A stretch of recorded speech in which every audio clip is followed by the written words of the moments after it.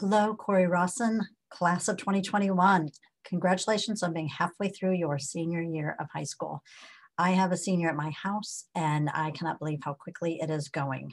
I know that your year is not looking quite like what you thought maybe your senior year would, but I hope that you are enjoying every moment of it and making the best out of this year. So my name is Deb Ebert, and I am the Scholarship and Donor Services Coordinator at the Findlay-Hancock County Community Foundation. And we have about 140 scholarships here in our foundation that we award to students anywhere from students attending a vocational school all the way through graduate and postgraduate school. So we have a lot of opportunities, and I want to introduce you to our scholarship application process today. Last year in 2020, we gave out about $370,000 in scholarship money, and so the opportunities out there are great for you. You have there at Cory-Rawson, you have some scholarships that are very specific for Cory-Rawson students that we award, and there are also a lot of other scholarships that we hold here that are specific for Hancock County students in general. So there may be an opportunity to qualify for one scholarship or for multiple scholarships. We did have a couple students last year who earned anywhere from 5 to 7 scholarships they were awarded last year for their freshman year of college this year. So there's lots of opportunities for you. And I would just like to introduce you to this process so that you can take this opportunity. So I'm going to share my screen with you and walk you through where we're at. So what you'll need to do is start out by going to our website, which is www.community-foundation.com, which you'll see up here at the top, and then you'll come to our home screen. Along the top, there are these links. You will see scholarships, so you need to click on that, and it'll take you to our scholarship page. What you'll see here is there is a link right here that you can click on that, and it will show you all of the scholarships that we hold. It breaks them down by the school. If you're involved in Millstream, there are Millstream scholarships, Cory-Rawson, Hancock County, Findlay City. So it really breaks it down for you, lets you know if there's certain GPA requirements or a major or a university that you're attending. It gives you a lot of information on that. So that's just a great resource for you to take a look at. But when you want to get to the application, you're going to come over here to the side to the application types. Click on that, and it's going to bring you to this common application. Ours is a universal application. You complete it one time, and it matches you to any of the scholarships that we hold here at the foundation. Now, your high school might have their own scholarships as well that you'll need to check with your guidance counselor about, but these are the ones that are awarded through the community foundation. So you'll see this big blue apply today button. You'll click on that. And it's going to take you, sorry, it's giving me some information. It's going to take you to the logon page. This is where you're going to create a new account. You have to create an account before you can get started. You'll also see here along the side, we've got some tutorials, video and written tutorials of the application process and walking through it. So if you ever have trouble or you forget something, you can always come back to this and take a look at it. It's a link that goes directly to that tutorial. Now I'm going to go to my page simply because if I log on and create an account within what's called the live site, your site, it's going to really mess things up. So I'm going to do it on my site. So create new account is what you will do. Then this is your account page. This is where you're going to get registered. You have things that are required and that will have an asterisk. So this has to be done before you can continue on with the application. So I'm going to say Stephen Scholar.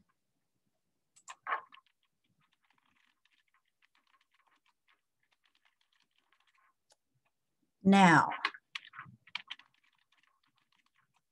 I am going to give you a suggestion, and this is from previous knowledge in this role.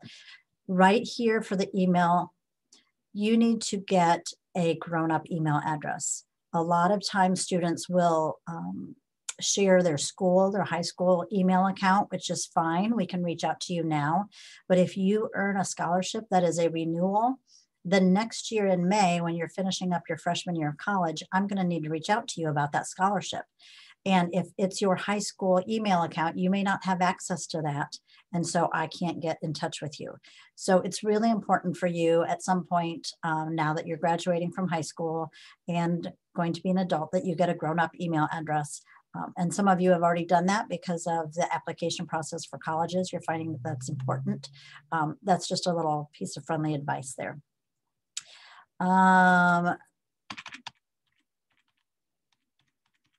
So phone numbers, addresses,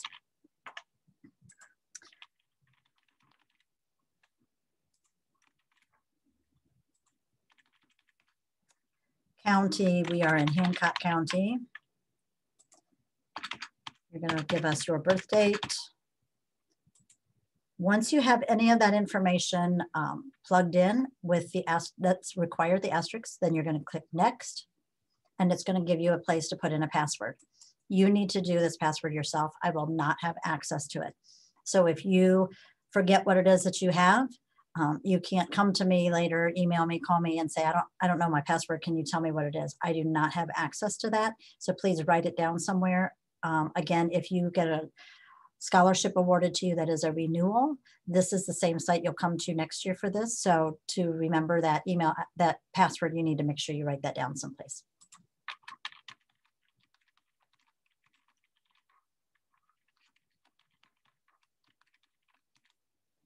And then you're going to create an account. You'll see another little pop-up, and then you go to continue. Here you're going to see information about the scholarship. The deadline for this is February 3rd of 2021 at 12 noon. So your deadline is quickly approaching. So if you've not started in this process, you need to get busy with it. It's not a complicated application, but it does take some time. So don't wait until 11:30 in the morning on February 3rd to start this process. You need to get going on it now. So when you're ready, then you click apply, this blue apply button. And we get started. You will see, you can click on that contact info tab, and that gives you all of your information that you just put in there. You'll also see this contact email history. This is something you can log back in at any time, and you can click on this and it'll show you any emails that have either been sent on your behalf or through our system, just to kind of keep track of any information that maybe you aren't sure if an email went out. So let's get started with the application. If you are a child or a grandchild of an employee or a board member here at the foundation, you are not eligible to apply for scholarships. So that's why we have this question here. I'm going to say no so that we can move on. And I said I was Stephen Scholar, so I'm male. Notice they are asterisked. That means they're required. Some of them are easy, just click, click, click type questions. Yes, I'm a U.S. citizen. County, this is a drop down because we have scholarships that are available for all of these counties, but we are Hancock County. Birth date, I said was 10/01/2002. Oops. And student classification. You all will be graduating high school seniors this year. You are graduating high school seniors this year. So you're going to click that. This next question, do you wish to be considered for need-based scholarships? Some of our scholarships are specifically, one of the requirements is that a student be in need financially for the scholarship money. They might get preference. So if you want to be considered for those scholarships, you need to mark yes. If you mark yes, recognize there's going to be more that you need to do here in a little bit, and I'll show you that. But if you don't, if you mark no, you won't have to do anything more, but you also are eliminating yourself from some of those scholarships that you might be eligible for because they're need-based. So I'm going to click yes, because I want you to see what else we need to do. Then there's a place for your parent guardian information. So you need to list that information for us for several reasons. If I'm needing to get in touch with you and your email address isn't falling through, then I have somebody else I can reach out to via email or or phone. Also in August, any of the students who have been awarded scholarships, they and their parents get recognition in a big flyer that we put in the Courier. So in order for your parents to just be recognized for helping you get to where you're at, we like to have their information as well. So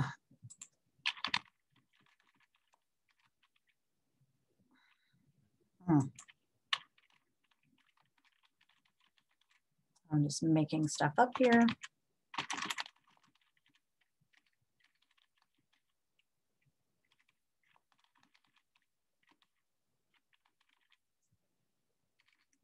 I only want.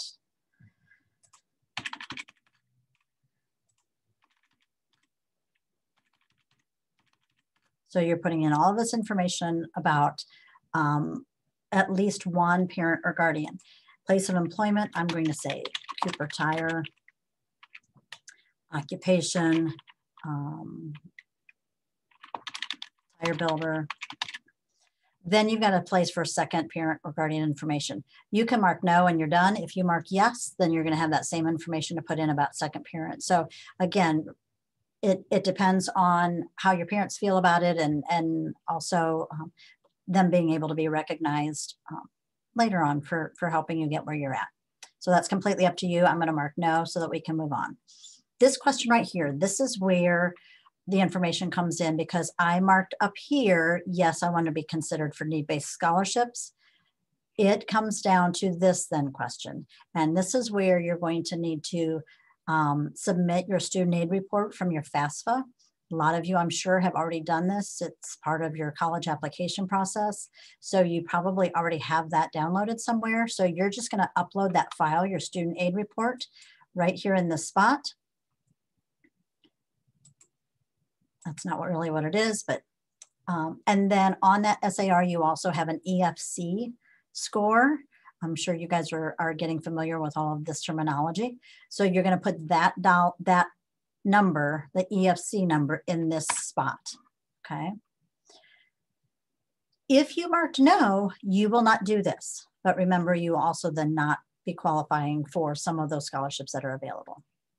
So now I'm going to look at the school that I'm wanting to go to. So I'm going to say University of Toledo. So you will need this sort of information in terms of room and board. This one right here for textbooks and supplies, that's just a general idea, because textbooks can range and all the supplies that you need. But you will need to know what the tuition and room and board is for this, at least your first school of choice, or the school that you've committed to go to. And then, are you financing your education without help from parents or other individuals? We'll say, no, I'm not. Who's helping you? Parents. And they are helping me with about half.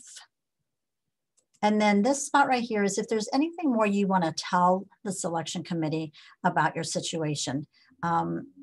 There might have been an illness or something due to COVID that caused some problems financially for your family.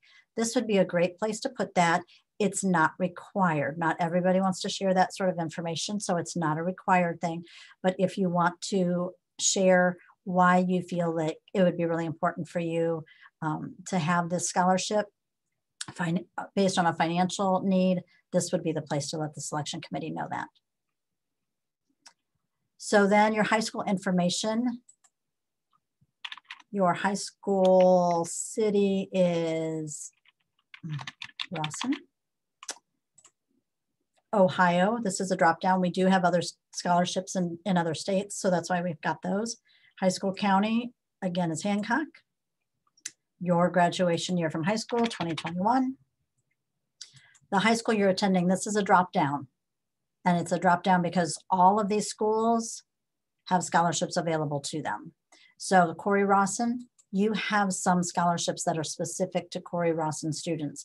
So making sure that you put what school you're from is going to help to qualify you for some of those. School district in which you reside. If you are residing in Cory-Rawson, living in Cory-Rawson School District, you're going to put that. Maybe you are open enrollment from somewhere else, but you're going to put where you reside and what school you're attending. High school GPA, we're going to say a 3.6.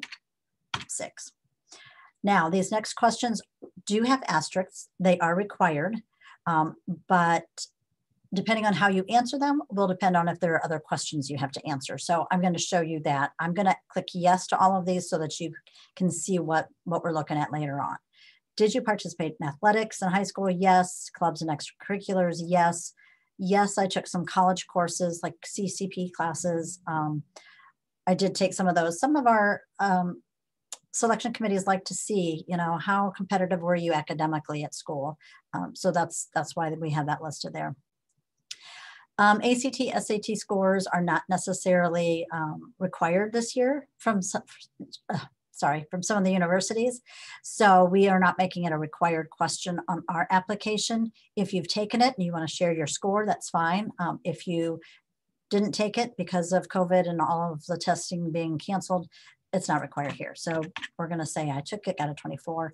Yes, I was involved in church activities. Yes, I volunteered in the community. And now this is a spot for any awards or honors that you have got in high school. Maybe you were outstanding art student. I spelled that wrong. Maybe you were student of the month. Maybe you were on AB honor roll. Having trouble today, sorry. So what you're going to do here is any awards or honors that you have received in high school, list those here. What year did you get that, that honor, that award? So put as much information in here as you can think about. This might be a time to, you know, sit down with your parents and say, okay, what were some things? Maybe you don't remember something that you got from your freshman year, but I'm sure your parents do because they're so proud. So just list that information here for the selection committee to take a look at. This is extracurriculars activities. This is because I answered yes to this question up here about extracurriculars. If I had answered no, this question wouldn't be here. So again, it's going to depend on what you answer as to how much more you might have to do. But that's that much more information that the selection committees are getting about you, which is exactly what you want them to have. So extracurricular activities, some of these are listed very specific because they're criteria for certain scholarships. So that's why we've got these. Maybe you were involved in extracurriculars, but none of these, you would just say none of the above. We're going to say that I was involved in National Honor Society and volunteered with the Hancock Historical and Habitat for Humanity. Extracurriculars, this is where you're going to list them. What sort of extracurriculars did you do? Were there certain clubs in school? Were you involved in student council? Did you help build a home for Habitat? Did you volunteer reading at the elementary school there at Cory? What sorts of things did you do? And how often did you do that? How many years in high school did you do that? List all of this information. These are the things that the selection committee are looking at. How involved were you? What all did you do outside of just your academics? So that's what we're going to say I did. This question here, again, athletics has to do because I answered yes to an earlier question. I said, yes, I was involved in athletics in high school. So I have this question to answer. If you weren't involved in high school athletics and you marked no, you will not see any of these sports questions. Not a problem. But we marked yes, so it's in here. So I'm going to say that I played baseball and football and I ran track. So then it asks me how many years. I played all 4 years. And yes, I did play varsity sports. This is where you're going to give details about that. What sports did you play? How many years did you play it in school? Were you a captain? Did you have some sort of leadership role? Did you earn any awards in that particular sport? That sort of thing. Did you go to state? Whatever information you want to give about those involvements when it comes to athletics in high school, this is where you're going to type it in. How many different varsity sports did you play? I think I said I played 3. This question, how many years did you play the varsity sport? So, you know, if I was in that varsity sport all 4 years, I'd put 4. If I was in it for 2 years, I'm going to put 2. I'm going to say I was in it 3. And yes, I did participate in a varsity sport prior to my senior year. And what did I earn a varsity letter in? I think I said football and track, and then other, because I had baseball in there, I think. This is again because I answered that yes, I did get a varsity letter. If you didn't get a varsity letter, that's fine. You're not going to see this question. I received 3 varsity letters, and I did receive one my junior or senior year. Again, it might seem a little redundant, but part of that is because these are some specific criteria for some of the scholarships. And so this is kind of how it filters you into that being eligible for that scholarship. Volunteer community service. This is where you're going to put, did you volunteer? Did you teach Sunday school? Did you teach Vacation Bible School at church? Were you serving at City Mission? Did you collect coats for Christmas? Those sorts of things. You're going to put any of those volunteer activities here. How long did you do it? How many hours a week or how many hours a month did you spend on that? Again, approximate. I know that you guys may not have necessarily put all that information down, unless maybe you were a National Honor Society or an organization that required those volunteer service hours. You might already have that. So put all of that in here and continue on. Now we're looking at college. So this is where you're going to go, or where do you plan to go if you haven't made that decision. So we have 5 that are listed very specifically, and that is because these are specific scholarships. So we've got one that if say it's an Arlington student and they're going to Bowling Green, they would put Bowling Green because that would qualify them for one of those scholarships. We also have other, because the others are fine. So I'm going to mark other because I think I said I was going to University of Toledo. I'm hoping to graduate by 2025. And in the upcoming school year, so next fall, where will you be in college? You will be undergrad freshman. So you're going to mark that. I'm saying I'm going to a 4-year college. Maybe you're going into the trades or vocational school. You're going to mark that. We have scholarships for that. Maybe you're just doing a 2-year school. You're going to Owens and then maybe transfer after that. Mark the 2-year. Okay, we have these for lots of different opportunities. I'm going to get a bachelor's degree, and I'm going to major in nursing. And if you want to put something more about your major, you can, but it's not a requirement. The minor is a requirement to mark. Most people don't really have any idea their freshman year what they want to do as a minor. So you can just mark undecided. Have you been accepted? Yes, no, or pending. That pending is you're still waiting to hear. That might be something that I reach out to you later, which is why I need that contact information. Is it outside of Hancock County? Yes. Full-time student? Yes. Where do I plan to attend? This is where you're going to list your top 3, because some of these, again, maybe you didn't mark Bowling Green State University, but it's in your top 3. So I could, and you're pending. So I could come back to you later and just make sure of what you've decided, because you might be eligible for something. So you would list your top 3. I'm only going to list University of Toledo simply because of time. Now you're going to need a transcript. This is where your guidance counselor, Mrs. Barnhart, is going to come into play. You are going to put her email address right here in this box. And I don't remember what that is off the top of my head. So I'm just going to make something up. But she's going to need to submit a transcript for you. Trust her on this. She does this all the time. She's a professional. She knows what she's doing. You ask her to do that and she will. Most guidance counselors will wait until the end of the first semester so that we have a very accurate and up-to-date piece of information related to your schooling.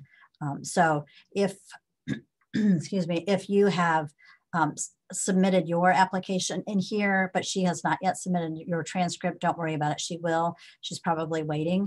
She also has lots of seniors to do this for. So be patient with her. She knows what she's doing. What I have done here is I put in a template that you can use if you want to. In that, I've put the deadline so that then she knows what the deadline is, that she has to have that submitted. And so I'm going to just copy and paste this template. So you've put her email address in here, and then you're going to click on this compose email button, and I'm going to paste that email in there. Now, I strongly suggest you look back over what you have here, because you need to put her information. Oop. My computer seems to have my keyboard has a mind of its own today. And then please also make sure that you add your name at the end so that she knows who's sending this. Put a subject in there so she knows, oh, it's about transcripts. Again, you can use my template here, or you can type in your own email in there asking her to submit that transcript for you. It's completely up to you. Once you have that, you're going to hit send. And then right here you see email was sent. So now what's going to happen is she's going to receive 2 emails, one from you, that one that you just sent her, asking her to send in that transcript for you. And then she's also going to receive another one from us that will give her the link that she needs to go to upload that transcript when she's ready. So once you have hit send on that and you see that the email was sent, it's out of your hands. She will handle the rest of it and get that submitted for you. Additional requirements, you will need to type in here an essay for the selection committee to take a look at. Share information about your goals. Why should you be getting a scholarship over somebody else? What makes you stand out? So put that information here in the essay. Now, you've all taken composition classes. So do a good job with this. Do not type like you text. Make sure you've got capitals, you've got punctuation, spelling is correct. All of that, those are things that selection committees do look at. Okay, so please take your time with this. Don't do just as I have done. Now this next section is specific requirements. There's a lot of little check marks here, and I'm going to mark a lot of them so that then you can see why later on. I'll explain that. If none of these apply to you, there is a check mark for none of these apply to me. So it's required, so you're going to have to mark something. So I'm going to say that I'm a member of the credit union, and my dad's a member of Legacy Farmers Co-op, and I said that my mom works at Cooper, I think, or somebody. Anyways, National Honor Society, I have diabetes, I live on a farm, I've been in the theater program, I was in Boy Scouts, and I was in student government, like student council. So I'm marking a lot of those. Now you come to letter of recommendation. This is just like what you did for the transcript, only now you need somebody to write a letter of recommendation for you. Someone that is not a family member. It could be a teacher, a coach, an employer, a neighbor, a friend, a family friend that's known you for a long time, somebody that's going to write a good letter of recommendation for you as to why you deserve to be considered for scholarships through the foundation. So it's going to be the very same thing. You're going to put their email address in here. Okay, so whatever email address you have for them, you're going to put it there. Again, I have this template for you if you want to use it. Again, you don't have to use it, but you can if you want to. It's there. If you don't use it, please make sure that you're typing in something in this email in the subject so that they know what this is all about. Compose email. I'm pasting it in here. Make sure that you sign it, remember, and that you put the person's name.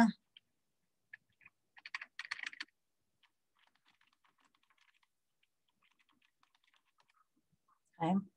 Subject, make sure you put a subject in there so when it comes into their inbox, they know what this is about. Okay. And then you're going to click send. This is going to be exactly like what you did with the transcript. Now it's out of your hands. It's up to the person that you sent the email to, and they're getting 2 emails, the one from you and then one from us with the link that they can then go to upload that letter of recommendation for you. So once you see that that's been sent, you're all done with that part. Okay.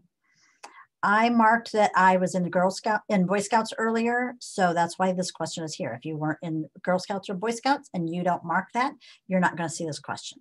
But I did, so that's why this question is here. Work experience. What have you done? Have you worked at Jolly Dipper? Have you worked at Archie's? Have you, are you working at Beer Barrel? What have you done? Did you mow yards for a neighbor all through high school? What sorts of things? Maybe you worked on a farm at baling hay or something.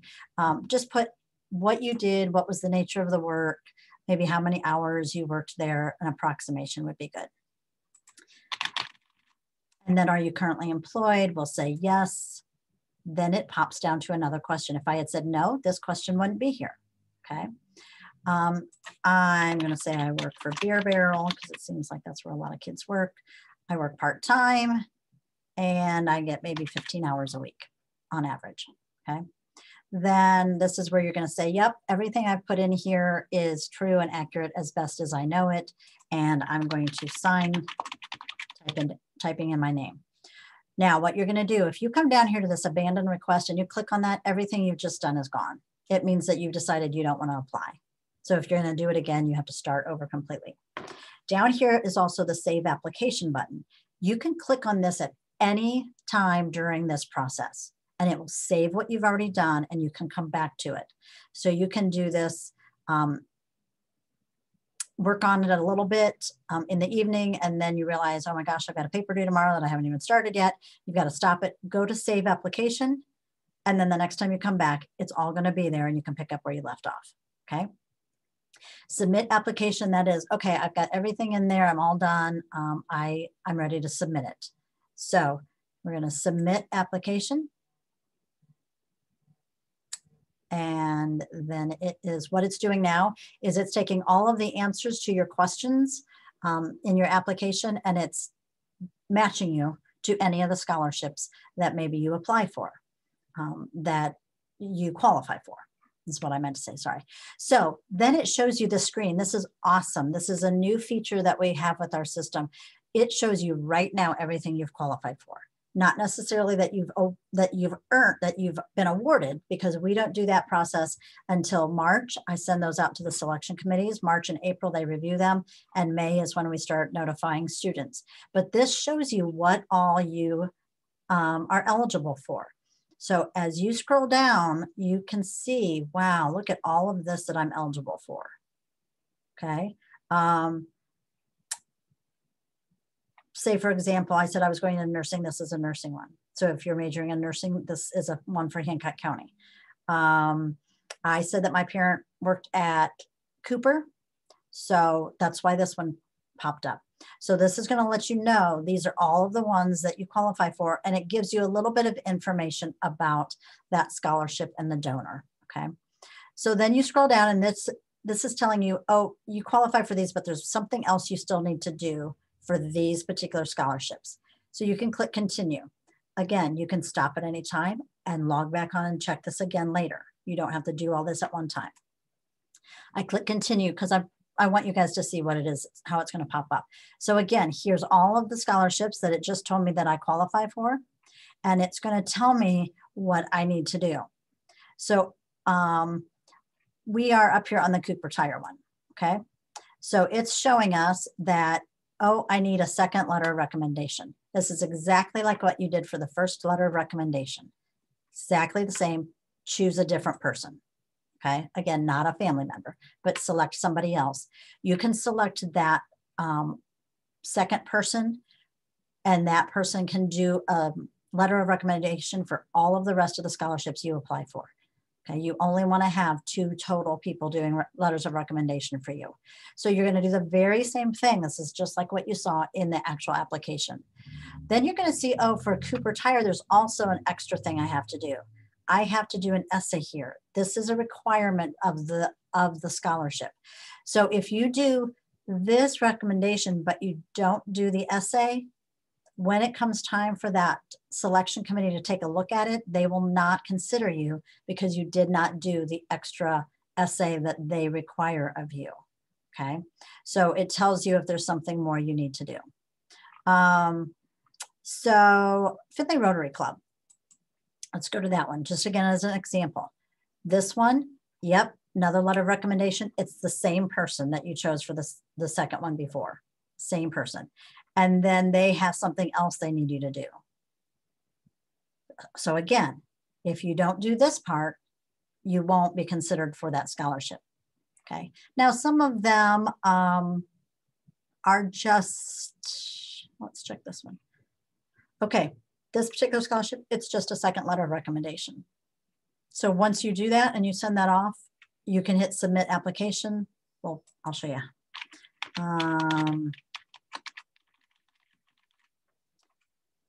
Compose email. Please write me a good letter. That is not acceptable. Do not do that. I'm just trying to get through time. Click send. It's sending it. It shows. So now you can submit that application. Now you come back up here, and that was the one we just did. It shows you the application has been submitted. You're done with that one. If it says draft, that means there's still something more you need to be doing. Okay. So that's where we're at. It's a lot. I understand that. Take your time with it. Again, you can save it, come back to it, save it, come back to it. But as you can see, just by the way I answered those questions, all of these scholarships that I may be eligible to receive based on just this one application, okay? If you have any questions, you can go back here. You can go back to our website. At the bottom, it has our phone number. So you can call the office and reach out to me, or you can also, our staff button has a place that you can email me and reach out to me. Mrs. Barnhart has my email address. If you've got questions, you can go to her and she can reach out to me on your behalf or give you my email. But take some time, look at it, have your parents help you through it. And again, if you've got any questions, go back to the tutorials on the logon page or go back to this video or give me a call and I'm more than willing to help you out. Again, deadline is Wednesday, February 3rd at 12 noon. Then we send it off to the selection committees and students will be, the winners will be announced in May at your senior awards night. So best of luck to you. I hope you enjoy the rest of your senior year and go Hornets.